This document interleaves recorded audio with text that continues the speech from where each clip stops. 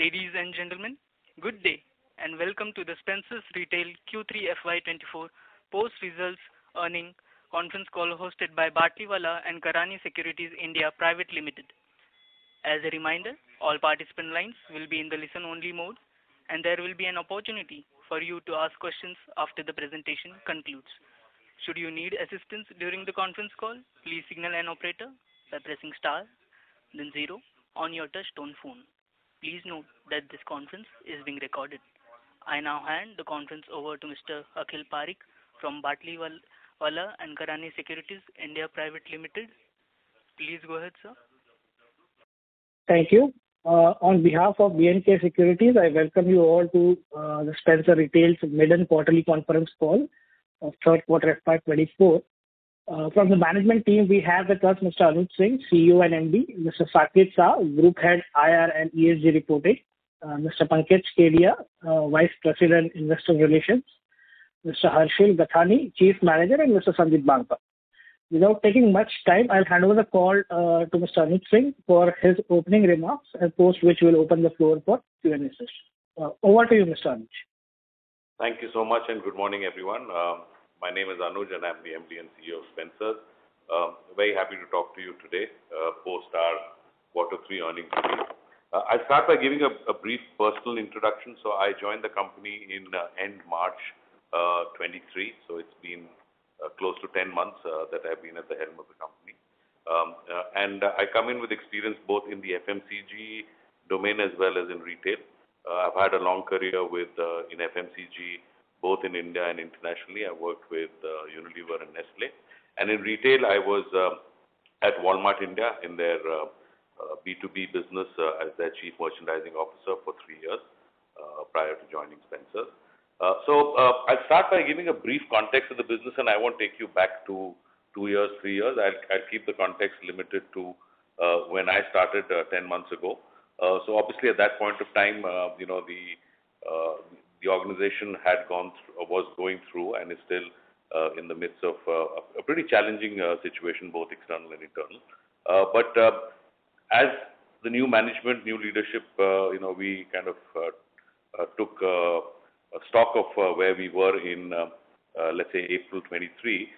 What we quickly realized is that, look, we do have a right to win in the space which we are. And that's stemming from the fact that we have a strong legacy and a very high brand recall, owing to the fact that we are we are the first and the pioneering modern trade retail format in India, going back to over 2 decades.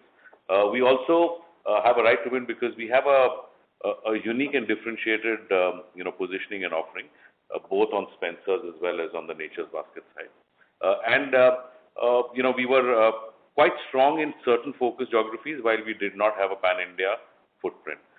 So clearly the task was to build on some of our inherent, I would say, strengths or right to win, and really, turn around the organization both from a top line and a bottom line part of it.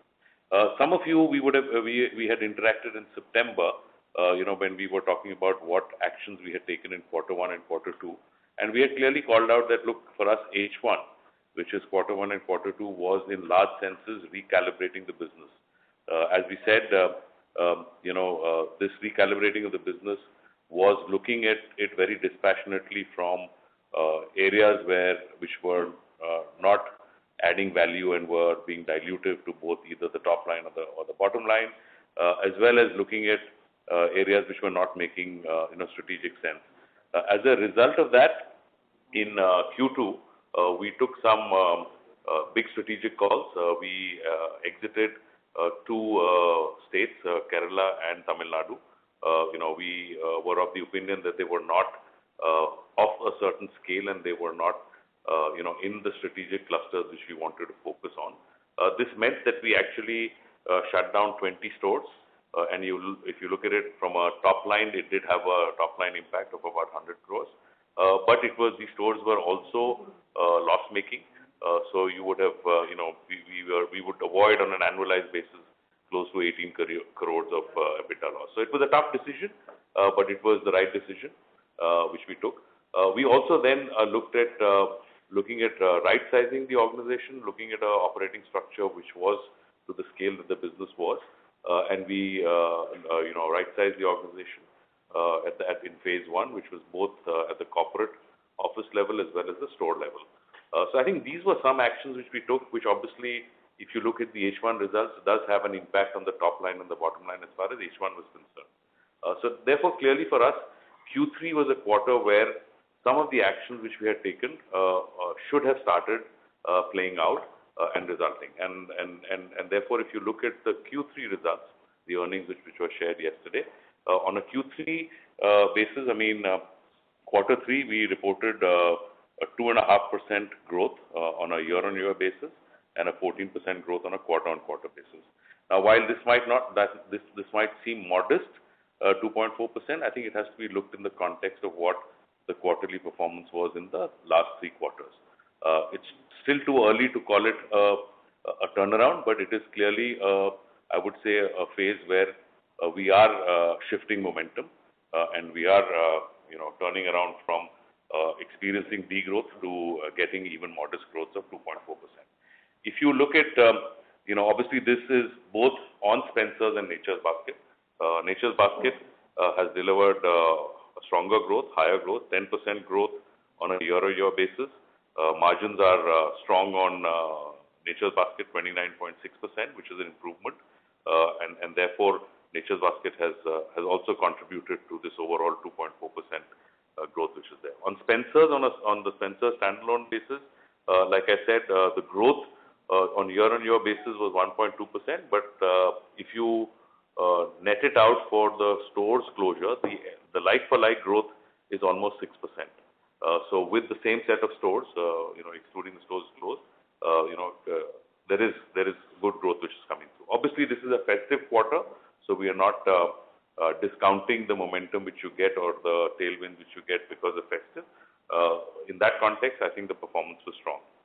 As I also mentioned, it was not just the initiatives are not just focused on top line, but it's also looking at our costs, and we did effect measures to control costs both at the store and the corporate office. This resulted, if you can, some of you can pick up the numbers. The benefits will continue to start flowing in quarter four and quarter one. But in quarter three itself, there was close to a 9% reduction in operating expenses. And this is what has lifted the EBITDA for the quarter. The EBITDA for the quarter is 250 basis point improvement on a year-on-year basis. And I think that should give confidence to all of us that we will be able to drive both the top line as well as the bottom line. So really, that's the crisp, short commentary on what quarter three was. I think going forward, this, like I said, this reaffirms the belief and the confidence in the plan to drive top line and to control costs to really accelerate our path to profitability. The key priorities for the organization will therefore continue to remain how to grow the top line, and our top line drivers will be to really focus on the three geographies where we operate in a clustered manner.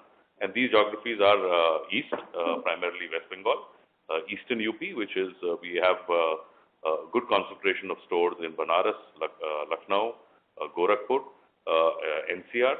So that is the second cluster, and the third cluster is Hyderabad and Coastal Andhra.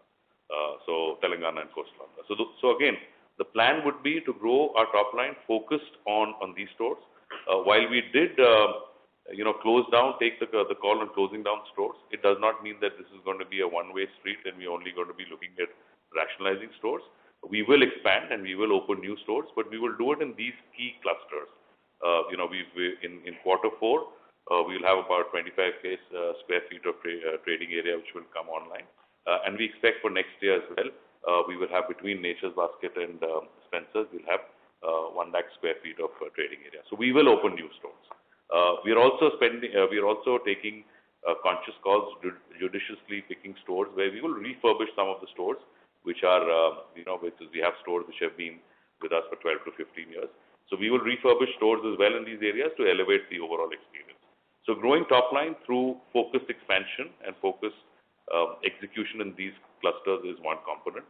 The second part of our top line expansion plan centers around our omni-channel business. we have we launched in September. We launched what we call the express delivery business model in Calcutta, and we have a pretty unique e-commerce model because we do our fulfillment from the stores which we have for a variety of reasons. It avoids us having to incur additional costs in terms of putting dark centers, fulfillment centers, etc., and it helps us to sweat our existing assets as far as the stores are concerned. It used to be a slotted delivery kind of a system where you pick your slots, but in Calcutta, in September, we launched an express delivery where the proposition was, a wide assortment, 50,000 plus products delivered within 1 hour. So it was not the 15-minute delivery, but it was still within 1 hour, and we believe that that's a relevant proposition in grocery where you can give variety, but you can still deliver within 1 hour. And with our footprint of stores in Calcutta, we are able to service 99% of the pin codes from our existing network, which is there. This has met with good response. We have seen a good increase in the express orders and with good, ticket size. So this is again, given us confidence that this is a model which we will continue to expand. Our share of omni-channel today is 12%. And again, the plan is to keep pushing this up towards a number which will be 20% in the 12 to 18 month period. So really, I mean, the second center point for growing top line is around driving this business. It's not just going to be in Calcutta. Based on the model of Calcutta, we're looking at a couple of other cities.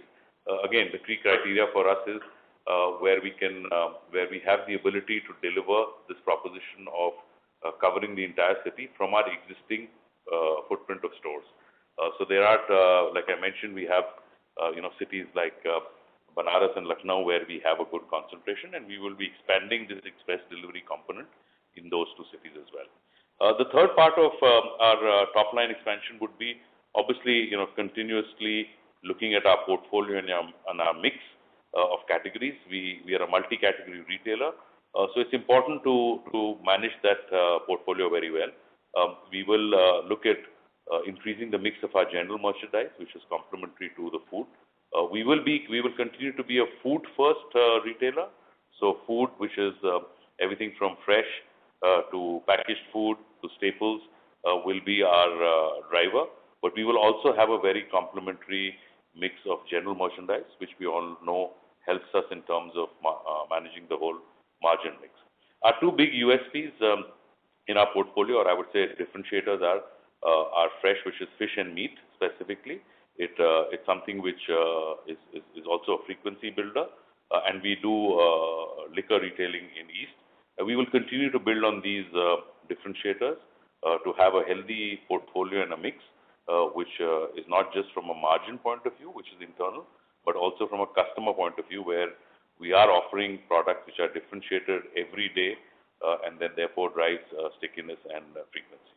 So those are three top, I would say, top line drivers. The other key part going forward is, this cost optimization, right sizing. This is not a one-off exercise. This is a continuous exercise to make sure that we operate in a very efficient and a lean manner.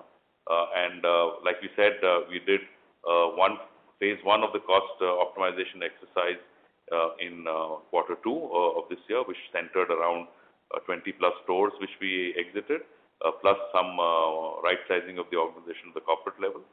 We are continuing that in quarter 4, and really the plan is from last year's level, we are looking at taking out close to 10 to 11% of our operating costs compared to last year, which is a significant one, but we are confident that we can identify the inefficiencies and areas where we can remove that.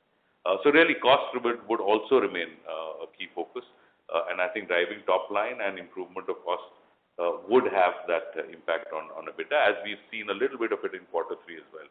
The impact in quarter 3 of improving sales, keeping your margins same, led to a RGM increase of 5%. Your costs came down, and therefore you saw that delta impact as far as the EBITDA is concerned. So top line and cost will be the focus, and then looking at different efficiencies, scaling up the share of our online and e-commerce business. So I think that's where we will continue focusing. If I were to give you some additional color on Nature's Basket, Nature's Basket again, start with the fact that we do have a very definite and defined right to win in this. It's a unique premium positioning, proposition in retail. Sustaining good gross margins, 29.6% is what I kind of called out. And this is centered around, an experiential shopping environment focusing on food, fresh as assortment, fresh including everything from cheese to, vegetables, fruits, exotics, imported, meat, charcuterie, a good bakery section. So a very, very relevant premium proposition. And the fact that it is positioned like that, it also operates in a very focused geography. So we are present in 4 cities, and again, growing it in those 4 cities. So Nature's Basket would continue to be driven, keeping true to this proposition of being a kind of a gourmet retailer. We have in this quarter we've launched India's first luxury grocery retail format called the Artisanal Pantry. The first store was launched at the Palladium Mall in Bombay, with a very high experiential zone which has everything from a large selection of cheese, a great bakery section, even a salt bar, a big mushroom collection, also having things like a cocoa and a chocolate center. So really, driving this experience is what Nature's Basket would be, while keeping our operating costs quite lean. And the fact that we are focused geographies, 4 cities, helps us to do that.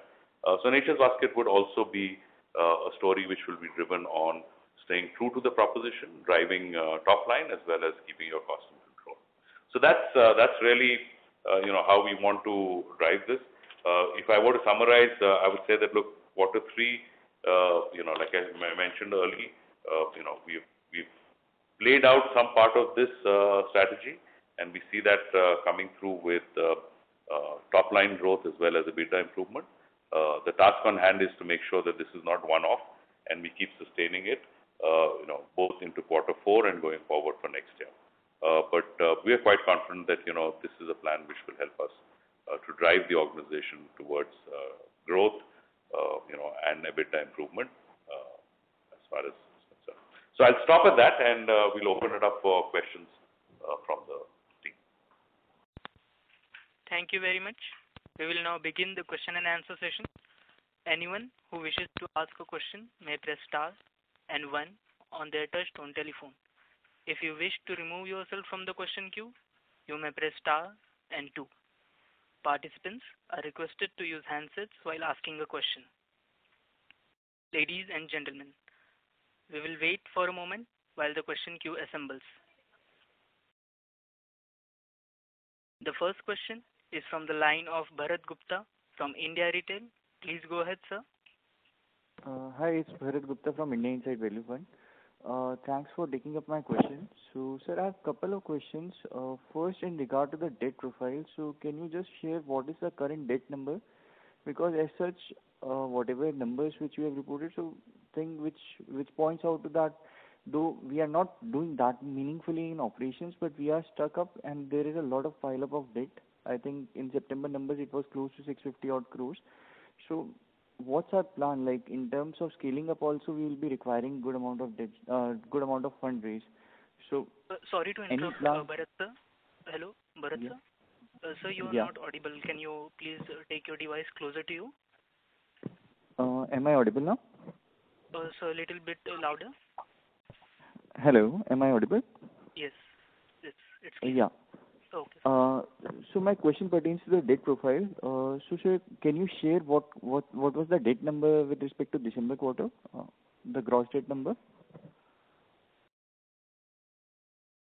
Yeah. So if you look at the debt position at the consolidated level, debt is at 785, which includes 100 odd at Nature's Basket and at Spencer. And look, we are cognizant of this. We're also looking at it, debt in relation to the equity, and we believe that we have at the right time, we will look at how we bring in more funds. But the group remains committed to the business, and I think our first task as a business is to improve the operations metrics, which, like I mentioned, is on the right step. And then I think the funds and managing that will be a natural outcome of the improvement which comes, and the group is committed to that. But in terms of, even if we want to scale up and create new experience stores, so we will be requiring good amount of capex, and also our working capital is also stuck. So any timeline to which we are adhering right now, and with respect to any like spin-off or any like we want to sell off any particular segment, so are we exploring any opportunity with regard to it? Yeah. So as it comes to do we have sufficient working capital as well as making the investment in the stores? Absolutely. This is part of the plan for the year. We will have working capital as well as, we're not, like I said, it's about a judicious expansion. We're talking about 1 lakh square feet. So, we are well capitalized, funded for that. When it comes to, stake sales and looking at this thing, I mean, these are premature kind of, conjectures. And we will, at the right time, we'll keep evaluating and doing it, but nothing concrete at the moment. So, secondly, like in terms of like we have not been able to do successfully with respect to markets in southern states. So, what kind of you can say lessons which we have learned from that, and how we want to scale up further? I know we want to confine majorly towards Eastern UP, Bengal, but any particular plans which we have, with respect to scaling up within those segments also, and particularly, are you evaluating opportunities also further in respect to other markets? Yeah. So I think the point is that it's our ability.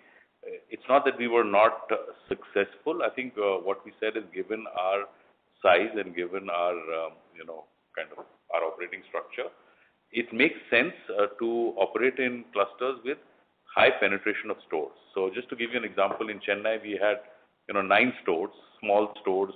Most of them were small stores, and therefore to drive efficiencies, focus stuff, even to do a marketing campaign to this thing, it becomes very suboptimal if you don't have scale in that particular thing. So the reason was not that we were not able to drive thing. I mean, I think that comes with a little bit of concentration as well. In the east, we have, like I said, in Calcutta, we have 42 stores. So the ability to service these stores efficiently from a supply chain perspective, to do a campaign which can be where you do a media campaign which is isolatable to that state, becomes far easier and more efficient. So I think that was the reason why we kind of took a call to focus on this. And secondly, we also believe that within these clusters there is still headroom for growth. So there is no need to have a token presence in 6 geographies and then kind of be inefficient in terms of servicing them. We believe that we can drive growth in existing 4 or 5 clusters, deepen the penetration of store counts in these clusters, and service them more efficiently from a supply chain perspective as well as from a whole communication perspective.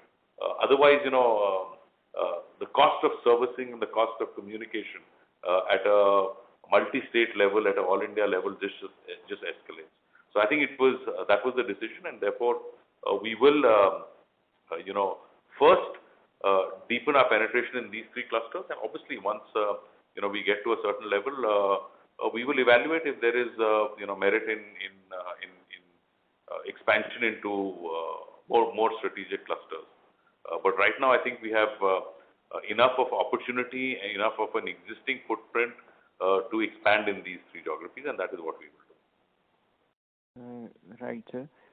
Sir, what will be a market share in those regions, particularly where we are operating in the branded retail space? There is no Nielsen equivalent in retail, so it'll be very difficult for me to give you a number. But we are in the east. We are a strong leader. So I mean that's clear.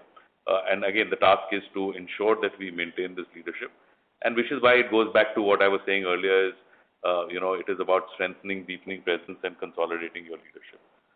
So yeah, I mean, in areas where we operate in cities, we have clear, distinct leadership, which is why when I said, right to win is in these three clusters, and that is where we want to focus. Yeah. But sir, in terms of competitive intensity, I think with respect to other, there are different players all in together. Everyone is trying to capture and gain the market share across pan-India basis. So, like, how we want to position ourselves and distinct ourselves with respect to other peers. And I believe so, then comes the question on funding as such, because we are also confined with respect to the debt side. So, like, even when we want to scale up our operation side, so we would be requiring, like, we want to curtail down on the cost part as well as reduce the debt side. At the same time, we also want to have a growth ambition. So, uh, like, how we want to match the two things and particularly grow out. Yeah, I think we've already answered that question. So again, just summarize, say that, look, we are adequately, funded for the business, both from a working capital as well as the store expansion for next year.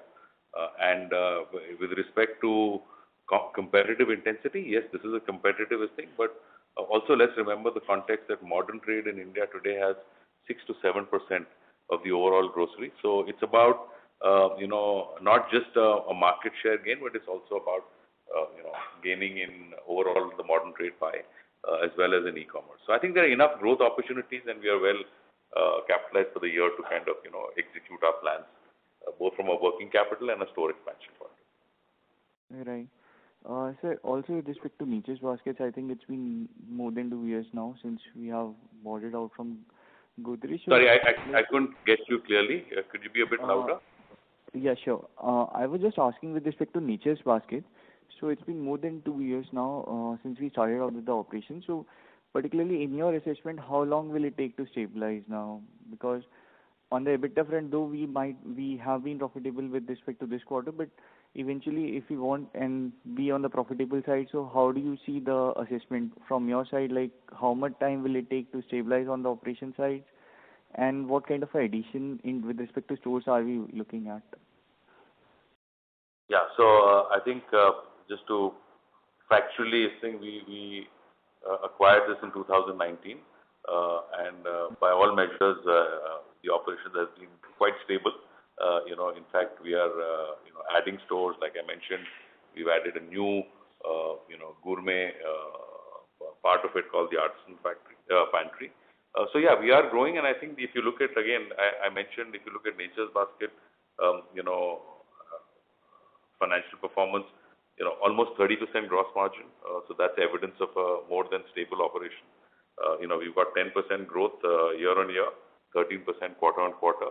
So I think both of them do support the fact that it is the positioning is well defined. We are delivering on that, and it is translating into financials. On your question on profitability, well, I mean, if you look at the numbers, a 6 crore EBITDA in the quarter, and if you look at the, if you take out the non-cash part of it, I mean, it's a 1 crore loss, right? So I think this is something which is easily fixable with growth, and I think that's not. I think the primary driver here is to build the scale over here, and like I said, we will be adding stores in the focus geographies. That will help us with the margin profile it has. It will help us. I mean, a 7% EBITDA on that quarter. That is something which will set us up well on scale to deliver a PBT. Yeah. So the margins of near about 29% on the gross side, so that will be on a sustainable basis in the segment. Absolutely. It's almost 30, 29.6, right? Right. Yeah. Right. But sir, in terms of the footfalls, so across the stores, like whether it is Nature's Baskets or even in Spencer, so the footfalls are just equivalent to the pre-COVID numbers, or we are Sorry to still interrupt, Bharat, sir. Can you join the queue for the follow-up question? Sure. Participants. Thanks. I will join the queue. Okay. Thank you. Thank you. And the next question is from the line of Kunal from Fair Value Capital. Please go ahead, sir. Hello, can you hear me? Yes, we can hear you, Kunal. Okay, so my first question was about Spencer's Retail. how are the D2C brand tie-ups progressing in there? And what was the quarterly run rate for the latest quarter? And can you also provide any guidance? Sorry, your question was on The D2C D2C brand brand? tie-ups. Yeah. So look, we don't single out and say a driver for operational thing is not that I should have X% growth of D2C. I think the way we look at it is D2C brands they should be fairly represented in our assortment because they are a signal of the fact that these kind of offerings are gaining traction with consumers. And if we want our overall proposition and format to be relevant to consumers, we need to make sure that we have the right assortment. Just because it's not a fad that, if it is D2C brands in a certain category, if there are 100 brands launched, we don't put a KPI saying I should have 50 out of those 100 brands. We will put the brands which are relevant with our consumers because ultimately our goal is not to build D2C brands. That is the job of the D2C brands. Our job is to build an assortment which is relevant to the consumers and the evolving consumer preferences. And if, as and when D2C brands, evolve, they are an integral part of our assortment. So today we have, D2C brands like, Mama Earth is well represented. We have brands in coffee, in health and beauty. You look at brands like Sugar, you look at brands like Plum. We do have it, but we will not get swayed and have an over-representation. Every brand, and in fact, as part of efficiency, we need to keep a tight assortment, an assortment which is reflective of what the consumer preference is, but also has a certain velocity. And that's the way we will control it. Otherwise, just listing D2C brands or any other new brand, comes back to bite you from an efficiency point of view. So we are balancing that with as a particular brand in a particular category evolves, takes market share, we do give it representation. But we have been a launchpad for quite a few D2C brands. So I hope I've answered your question. We don't have a separate metrics and we don't track the metrics as saying that in a particular category, X% share should be given to D2C brands. It's a function of how the D2C brand does in the market. Yeah. Yes, that was very helpful. Thank you. My next question was about the private labels. How is the growth traction you're seeing in there? And can you also provide some data about the margins? And what is your thought process behind scaling this segment? Yeah. I think a very good question. So look, a private label is always, a retailer's, I would say, secret weapon to improve the mix. And for us, we have a good mix as far as the private label business is concerned. Of course, it varies across category. I would say in staples, we have a very good, private brand listing. And it comes at a margin which is normally accretive to the category margin. Our focus has been, to be honest, our focus has been on staples. And we are we have a presence in some of the other FMCG categories as well. But if I were to give you a blended mix, it's in the range of 11 to 12%, which I would say is quite healthy, right? And like I said, it comes at margins which are accretive to the category margins. Understood, sir. That was also helpful. And the next question is about the Nature's Basket. How is the competitive intensity shaping up from the quick commerce players? Yeah, so I think Nature's Basket, like I said, has a very unique positioning. In fact, I don't want to sound arrogant, but we are probably the only gourmet premium grocery retailer in the country now. So it operates in a very different space. In the grocery sector, when it comes to Spencer's, we do compete with certain others, but I think Nature's Basket has no direct competition so far, given the positioning and where we are. And then your second part of the question, how does e-commerce or quick commerce? I think, look, given the nature and the positioning of Nature's Basket, it's a very high experiential-led format. So it is not that people who want to go and experience and buy a different cheese, they will order on Big Basket or quick commerce. This is a very store experience-led format, and we believe that's what the strength is. Now, having said that, there will be plans to strengthen and build the online part of Nature's Basket as well. But in a typical consumer psyche, I would expect that the customer adoption and I would say loyalty will stem from visiting and experiencing the Nature's Basket store. And the online part of it will be of pure convenience of follow-up purchases. So that's how that segment will operate. So I would not go as far as saying it is insulated from the intensity of quick commerce, but Nature's Basket, given its positioning and assortment and the price points which it carries, so far does not have competition and in that space, direct competition, and is less impacted by quick commerce. All right. So it will be right to say that you're also catering to a different customer set than what the general quick commerce Absolutely. do. Yeah, I think it's a different consumer need state which you cater to. I don't think we should say it's a different consumer because the same consumer has different need states. You might want to buy premium gourmet stuff 2-3 times a month when you have a special occasion, you're making something. And on a top up, you're buying your, atta dal chawal either on quick commerce or on visiting a grocery store. So yeah, it's different need states which you kind of cater to. And Nature's Basket is clearly positioned towards the premium gourmet grocery retail needs of a consumer in the large metros. So large concentration in Bombay. Yeah. And other cities. Right, sir. Thank you very much for your detailed answers. Thank you.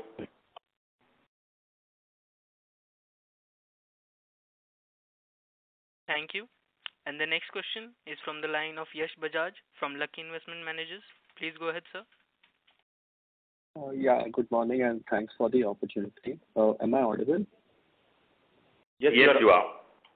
Okay. So my question was around Nature's Basket. So just wanted to get a sense of the kind of I lost you. Your question was around what? Nature's Basket. Yeah. I just wanted to understand the kind of parameters we look at before opening a Nature's Basket store when it comes in terms of locality, the customer profile, or any other retailing stores which are around.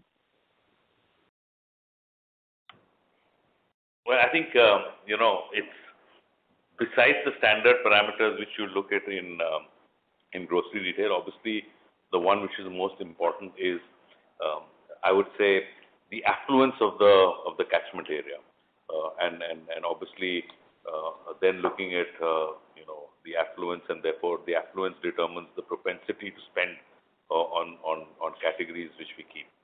So clearly, I mean, the single biggest I would say criteria would be the affluence. Of course, we also look at density of population and where it is, and yeah, I mean, those are the ones besides the standard, location, accessibility, etc. But the differentiating factor is looking at the catchment area, demographics more from an affluence and income point of view. Yeah. And so just a follow up to this is that we currently when it comes to gourmet retailing, we compete with the standalone 1 or 2 mom and pop stores. That's how it is. Sorry, you're saying that the competition for Nature's Basket from standalone? Yes, look, I think, don't take me literally when I said it has no competition.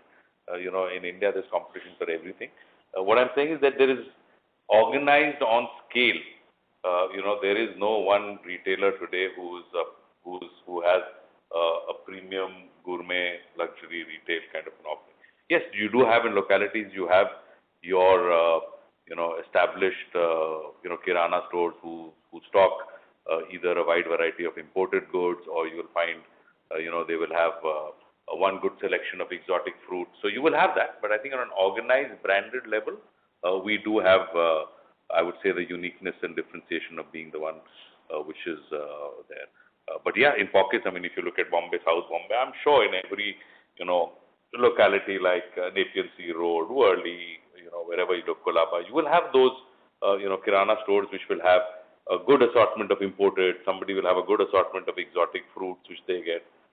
But yeah, not on a standardized, organized way as a branded chain. We are right now the only one. Yeah. Got it. Got it. And just my last question is, I mean, Nature's Basket caters to the luxury segment of groceries. So if I look at the other categories when it comes to consumption, look at premium cars or watches or apparel, they are the kind of growth rates we are seeing there is relatively higher versus the Nature's Basket growth rate. So how should we look at this? How should we reconcile this? Well, look, I think comparing luxury cars or let's say any other thing with premium grocery you might not get a like-to-like index. You would buy a luxury car once in 3 years, but if you go and buy grocery, you buy grocery, probably 3 to 4 times a month. So I think, yeah, I mean, it's not comparable, but one has to look at it more from a point of view of, is there a sizable market and is there a growing category of people who are willing to either try, premium price products, pay for it. I think that's how you will have to look at it. So it's not a like for like. The luxury cars grew 1 year by 20% and Nature's Basket grew by 10%. I don't know whether we can draw a conclusion that it is underperforming for the position. I think the fact is both are growth in both are an indicator that the Indian consumer has greater not just liquidity and consumption power, but is also going out and putting their money where their mouth is in terms of spending. So I think that's the way I would look at it. I would not draw comparisons between different luxury categories. That's the way I would look at it. But yeah, I mean, both should move in the same direction. Yeah, so double-digit growth in Nature's Basket is something which is corroborates the point that overall in that premium luxury space there is growth. Okay, got it. That's all from my side. Thank you and all the best. Thank you.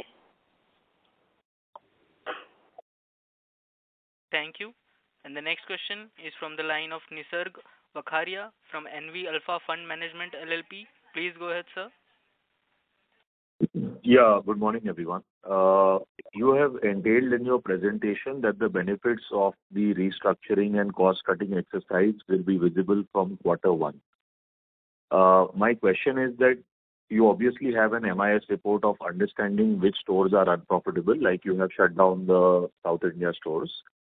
Will you stop burning cash by Q1 from next year of Q1 with the restructuring exercise that you have done? Because I think you've burned 45 crores of cash even in this quarter.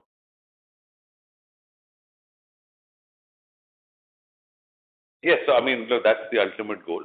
I can't give a forward-looking absolute guidance, but both the right sizing and focusing on the stores is with the effort of making sure that all stores and as a network, our stores are all store EBITDA positive. Yeah.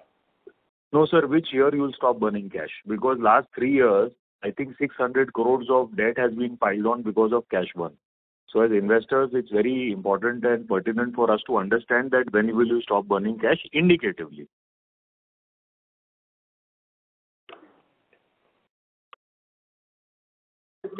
Yes, so I think that is exactly what we are doing in terms of exiting certain things. If you want a specific thing, I mean, obviously the time frame which the management has taken is a 18 to 24 month thing where we will. Okay. Perfect. Okay. Second, sir, the most successful retailer DMart makes 8% margin because they own most of the properties. Now we are essentially in high-end malls where the rental costs are much higher as compared to likes of a DMart. So in your opinion, what should be the steady state EBITDA margin in our business in retail whenever the business turns around? What is your endeavor or what is your goal? I think we'll take it one step at a time. I think the first endeavor is to break even and then to look at what it is. So I think, I mean, anywhere from once we break even and I've kind of given you a kind of a time frame which we are looking at doing that. I think anywhere from 6 to 8% is where we should be targeting. But right now, I think that's looking too much ahead. For us, the immediate priority is to break even. Okay. Thank you so much and all the very best. Thank you. Thank you. And the next question is from the line of Akhil Parekh from Batliwala and Karani Securities India Private Limited. Please go ahead, sir. Thanks for the opportunity. My first question is, how do we balance the game between, say, keeping wider assortment versus being efficient in terms of inventory management? If I look at, say, global player like Costco, or in India, if you look at DMart, right, they don't leave enough choices for the customer in terms of the assortment, and that's why the sales throughput of the asset turns are very high. While I understand our value proposition is different as compared to, say, DMart or other value retailers. So how do we find balance between these two things, basically, where we keep fewer assortments, relatively okay assortments, and at the same time be efficient in terms of inventory management? Yeah, I think it's a very good question, and I think that is one of the secret sauces, if I would say, to manage retail thing. The way it is done is it's a bit of a science and a bit of an art. I think the art part of it is you look at what your proposition and positioning is, and therefore you need to give a minimal credible assortment. So if your proposition is on value, then you have to have a assortment which is giving deep value, and therefore you're not really from a consumer point of view, you're not really projecting a width of assortment. You're giving value in whatever you're giving in the assortment. If our proposition is about you're giving multiple options or a range, then I think you have to give a certain level. Your minimal credible assortment would be slightly wider. That's the thing. The science part of it is that, look, even if you're giving a certain assortment based on your positioning, you have to constantly do what is called range effectiveness. So you have to, the merchant's job is to figure out what part of the range is faster moving and where the velocity is higher, and then kind of constantly keep trimming the tail. There is always a tail in the assortment. Even the most efficient retailer in the world will have a tail. I think the trick is how quickly you respond and you prune the tail, and you work on over a period of time on an assortment which is quick moving. So yeah, I mean that's the key part of it. And given our positioning of a wide assortment, it makes that even more challenging, and that is where efficiencies have to be there. If we do that well, that translates into lower days on hand and therefore higher inventory turns. And that's the operating metrics which, I'll be honest, we have not been very sharp at in the last few years, and that is what we will drive going forward in terms of looking at how are we forecasting, how are we building the assortment, and more importantly, how we are reacting every 30 days to do a range effectiveness and take corrective action. So it's a very good point. I mean, that is one of the single biggest, I would say, levers of operational efficiencies in terms of what you're buying, what is selling, and therefore what you're buying next, and how are you kind of making sure that you're tight. Sure. So are we already taking some of the steps? Do we have a technology stack in place which should be able to kind of help us in finding the inventory? Yeah. So look, this is, like I said, this is we are working right now on what is a predictive model. So you kind of feed in what your sales has been, and therefore what your buy plan for next month has to have that. At some point of time, yes, you're right, with the kind of machine learning and analytics tools which are there, we can build that. But to be honest, right now we don't have we're not running any AI or machine program which kind of tells you exactly what you should be buying. What we do is we do an analysis of what we have sold, and then we look into the buy, and then we keep doing that. So we call it the SNOP plan, and we kind of measure what the sell-through was from the previous months and the previous months, and we look at trends, and then we therefore factor the buy plan for the next month. So right now, it does not have all of that high-tech AI machine learning built into it, but definitely that's an area which we will keep looking into, and how do we sharpen our analytics around supply chain planning. Sure. Thanks. This is helpful. Second, on the sales per square feet, right? I mean, given that our store addition will be relatively on a restrictive side or a limited this thing, so obviously I'm assuming that our endeavor would be to increase the sales throughput. If I look at our sales per square feet, it's roughly at around 17 to 18,000 square feet, and pardon me for comparing with DMart, which may not necessarily be a right comparison, but they are almost at 2x of what we do. So any specific measures we are taking in terms of improving the sales per square feet, mainly on the Spencer side? Yeah. So I think, again, on Spencer's, definitely, if you look at our SPSF sales per square foot, it's not, forget about comparison with DMart, it is not what it also used to be 2-3 years ago.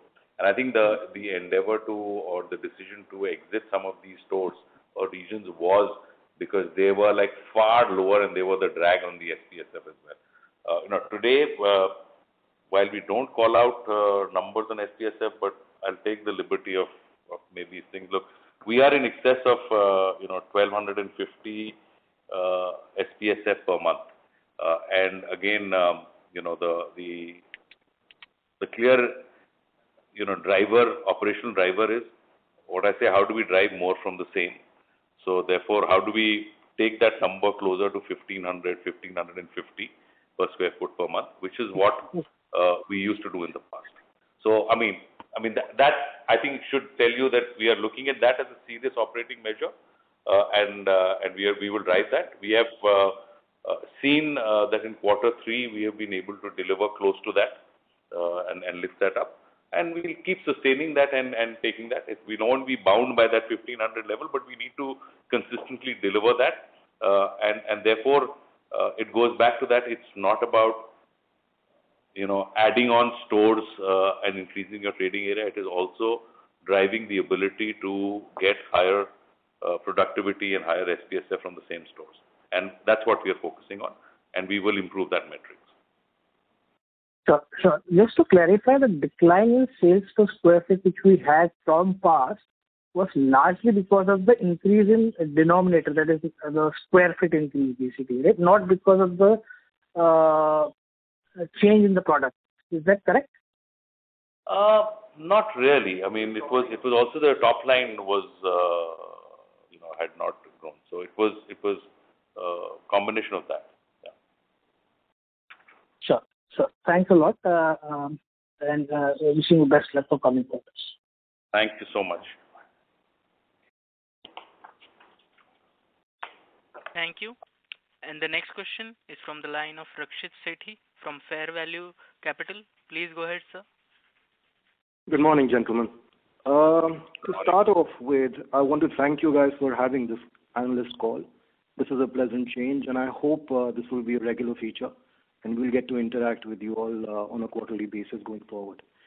Having said that, to follow up on the last analyst's comments, you were very right in pointing out that the assortments in the store depends on what the value proposition is. And so my first question would be with regards to Spencer Retail. We've been watching the company for the last 5-6 years. Where do we want to position Spencer's Retail? And I ask this because there have been a number of experiments. So in terms of the size of the format, we've lately seen a couple of Spencer Kiranas having popped up as well. There used to be a Nature's Basket that was converted into a Spencer's Kirana. So going forward, when we are looking at adding, say, 1 million square feet a year, where in terms of format and in terms of positioning, value proposition, where are we focusing on, and what is the thought process that the management has behind that?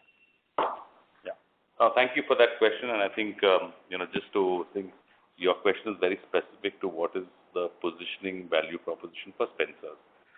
So which tells me that there's no ambiguity on where the positioning and value proposition of Nature's Basket is, which is I'll come to Nature's Basket subsequently because anyway, we'll come to that later. Yeah. But yeah, first. Look, I think on Spencer's has what we are clear is we should also be clear on what we are not, and then we are clear on what we are. I think what we are not going to be a value discount retailer for a variety of reasons, and I will not dwell on that. But in the past, we, I'd be honest. I mean, you succumb to competitive, not competitive, but you succumb to where the whole sector is going in terms of trying to follow that and not playing off your strengths. So our strengths will not be able to that we will be able to drive a certain level of scale with deep discount or value. Where our inherent business model DNA and our strength is to be to offer the right assortment. When I say right, it's an assortment which has choices, relevant as well as width. Give a great shopping experience in store. So that's something which you speak to consumers. Yes, they get value in a certain store, but the whole shopping experience is very different in our stores. And there are like I said, different consumers and the same consumer sometimes. Sometimes they're looking at value, sometimes they're looking at the whole shopping experience. So our proposition is very clearly on giving a wider assortment, more choices actually. I would not say wider assortment, more choices in categories. So it's not just staples. Like I said, our differentiator in our assortment in the East are things like liquor, fish and meat. So you give the complete household grocery assortment and more choices within that. It's the experience. You have the right complementary non-food mix. So again, some correction there, what we need to do. And that's the positioning for Spencer's in the relevant areas. So then how would you explain entry into, say, Spencer's Kirana, and how would that translate into store sizes? What typically going forward would be the store size formats that you'd be adding on? Yeah. So your second part of your question is, look, what is the Spencer's Kirana, Spencer's hypermarket? So today in our format we have let's say two broad levels. We have the smaller stores which are anywhere from 2,000 to 6,000 square feet, and then you have the hypers which are anywhere from 10,000 going up to as big as 20,000. Our experience and the performance is shown depending on regions that we need to have a good mix of both. So we are not veering towards one and saying we only have hypers, we'll have a thing.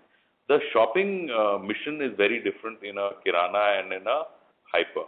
A hyper size, the fact that it's located in maybe high street mall, not high street but a mall, is more of a destination shopping experience, whereas a Kirana becomes more of a regular, convenient, top-up kind of a grocery model.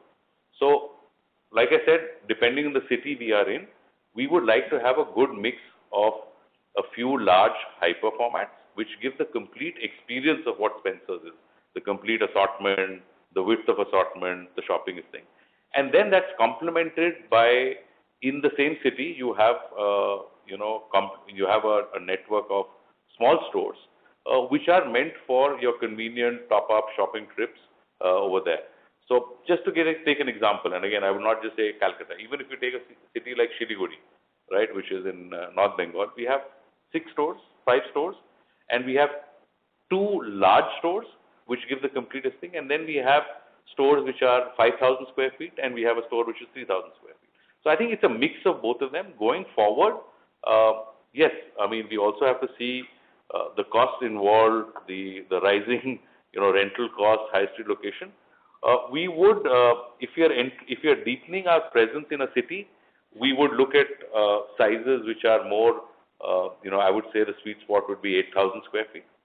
But if you're entering a new city, which actually we are not going to do in the next 12 months, if you were to enter a new city to establish the whole Spencer's experience and proposition, you would need to have a combination of a large store as well. So, yeah, I mean, the strategy for me is it's not an or, it's an and. We need to have both, but we need to be very clear of, going forward, depending on the city, are we going to add more large stores? Are we going to do more 8, 10? I think in existing cities where we already have a footprint, we will see a lot more of the 8 to 10,000 square feet kind of stores, which can give the complete That's very reassuring to hear because as someone who's based out of New Delhi, when, say, in East, the brand is established, it stands for experiential retail. If you're already established as a brand and then you launch a smaller plate size store, then it transcends, right? The eventual customer appreciates what's happening. When you enter Delhi and you start up with a Spencer's Kirana, Delhi I can't experience to what a Spencer hypermarket is like. So it dilutes the whole brand of Spencer's for an entire market like Delhi. And that was a big concern, but I'm glad that clarity is there. That can have a negative impact when you enter a new city and you don't enter with the actual thing that you stand for. Yeah. So you're right. I mean, if you have to establish the brand experience through a representative format, and when you want to penetrate deeper in that city, then you have to have the small stores. You can't launch in a new city. That's what I said, with a small format, which does not establish the whole experience. So yeah, that's what we've learned. I'm very surprised to see that Spencer's Kirana. Now coming to Nature's Basket. Again, we had been giving this feedback to the earlier CEO. It's good to see that it appears that you are now also trying to look at the space that has completely been vacated by food hall. Earlier, if I would, give or take, our store formats were similar to, say, a Modern Bazaar or Le Marche.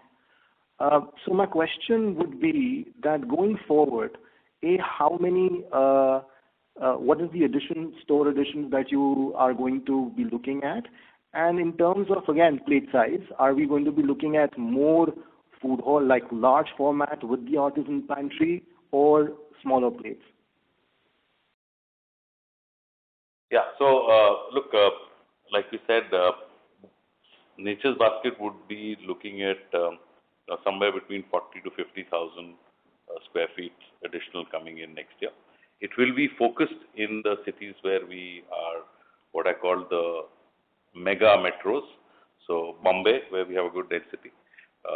Looking at we've just opened in this quarter. We've opened one more store in Calcutta. So it'll be Bombay, Bangalore, which will be the focus. From a plate size or from a what is the format? Like I said, we've launched artisanal pantry in Bombay. We've launched one more.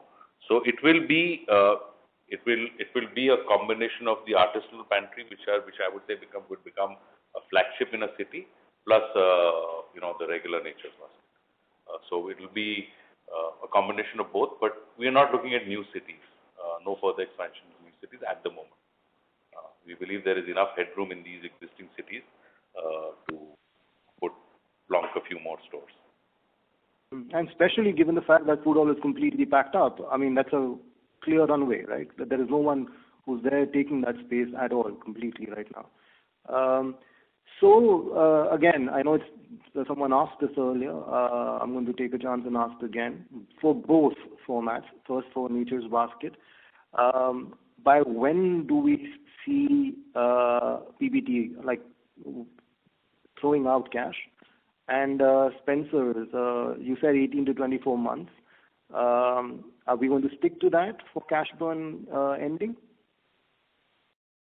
So look, again, don't want to give a specific timeline, but look, I said that is the clear task on hand for the management. We've already started the journey on small measures. One quarter is showing a path.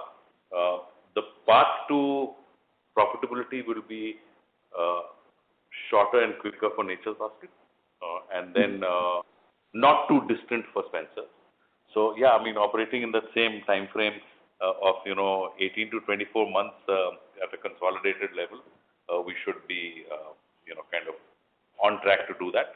Of course, it's not going to be easy, but that's what we've all signed up for, and that's what we are charging up the teams and committing to deliver. But yeah, I mean, Nature's Basket would be sooner than what Spencer's would. Great, and I hope, like I started the call with, we'll have these interactions more regularly going forward. Oh no, absolutely. I mean, I think it is my first fun, but I can reassure you this will not be the last, and we will do it at a more periodic basis and a more regular basis. Thank you very much. That will be all from my side. Thank you. Thank you. And the next question is from the line of Tushar Sarda from Athena Investments. Please go ahead, sir. Yeah, thank you. Thank you for the opportunity. There have been a lot of questions on, reaching profitability. I wanted to know what is rent as percentage of your sales in Spencer's and in Nature's Basket separately?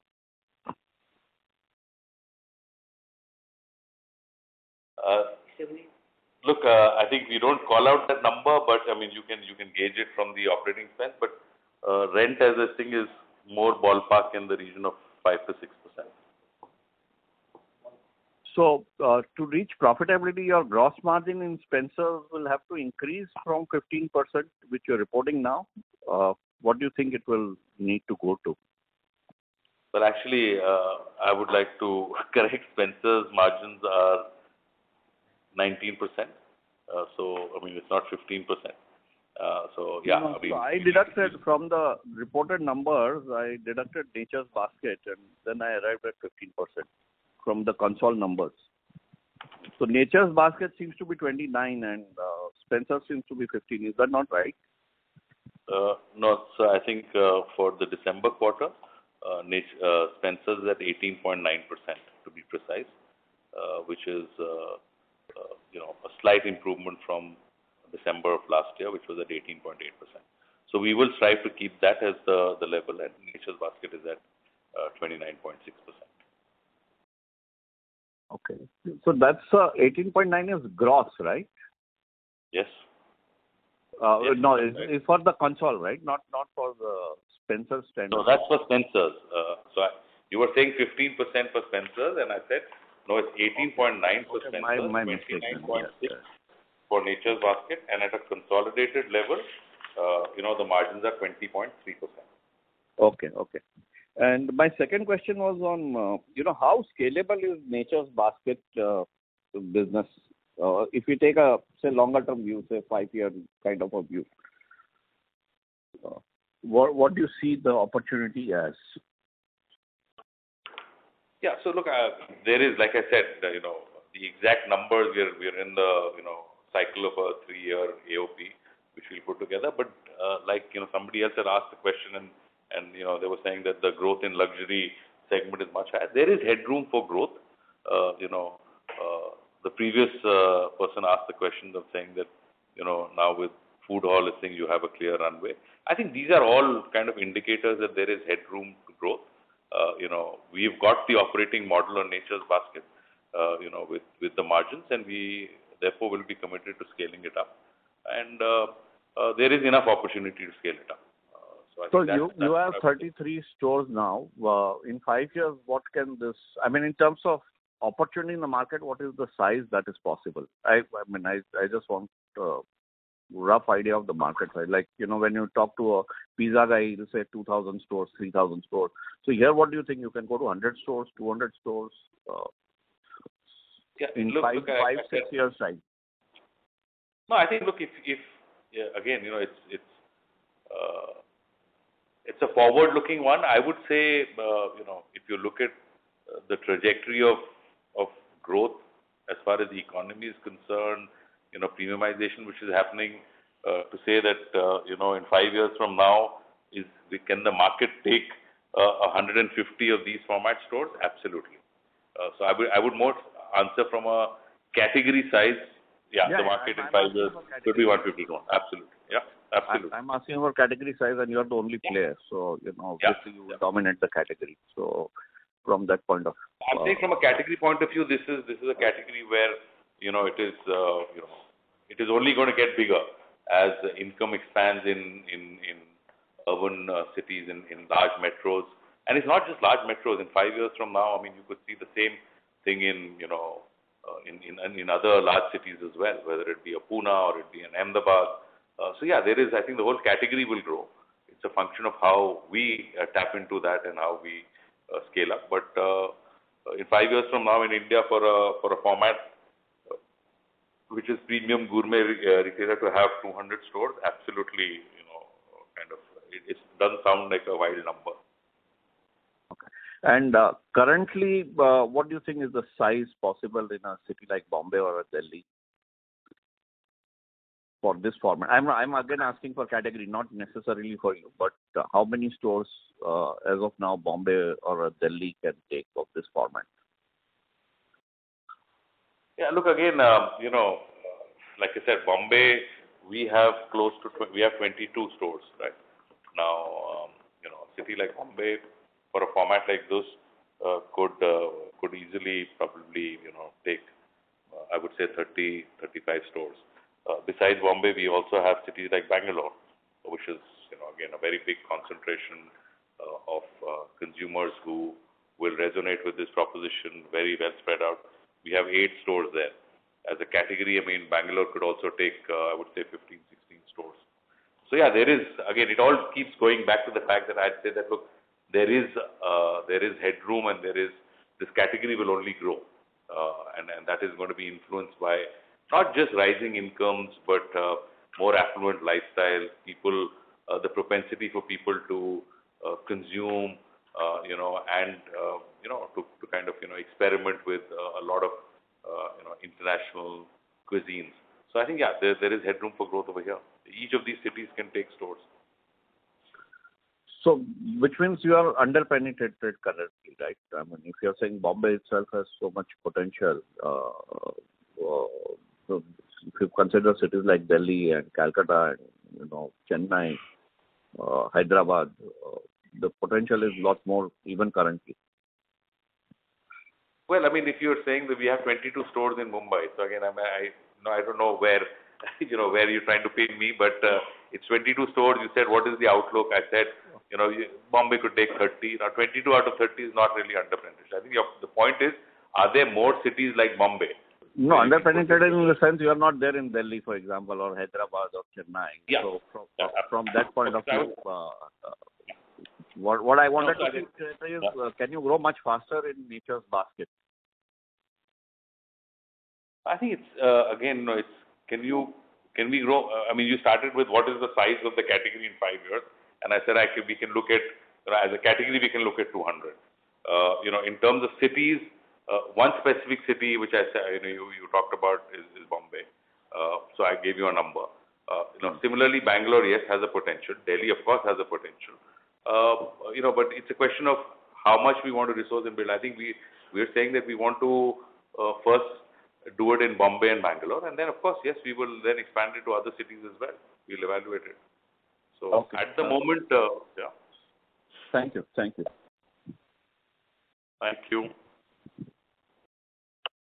Thank you. On behalf of Batliwala and Karani Securities India Private Limited, that concludes this conference. Thank you for joining us, and you may now disconnect your lines. Thank you so much for thank you very much for all the questions and the participants, and hope to connect with you on an ongoing basis.